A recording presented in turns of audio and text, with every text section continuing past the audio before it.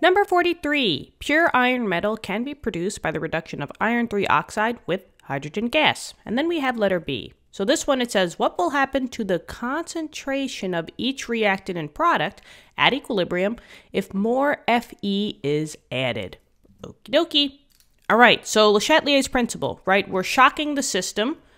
We're, in this case, adding more iron, and we need to basically come back to equilibrium. What's going to happen? Well, the first thing is to identify where this is coming from, right? In this case, we're adding more iron. So I'm scanning through the balanced equation, and I'm adding more of this guy, right? This is the iron. But I notice that iron is a solid, right? And back to letter A, remember when we did the K expression, we canceled this one out.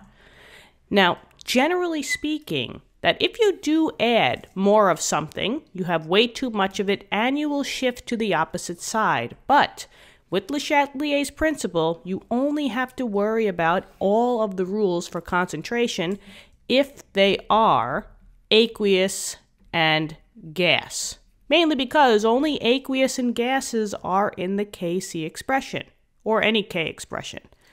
This is a solid. So this is not in the equilibrium expression, right? It's not in the formula.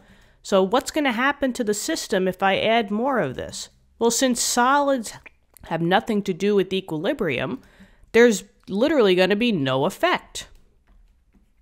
So you could add as much iron as you want, right? The concentrations will not change. The masses might change, but mass is different from concentration. So you're basically increasing, you're adding iron, but what you're doing is you're adding mass. You're not adding concentration. And since it's a solid, it doesn't matter. So we could say that it's no effect, or you could say no change.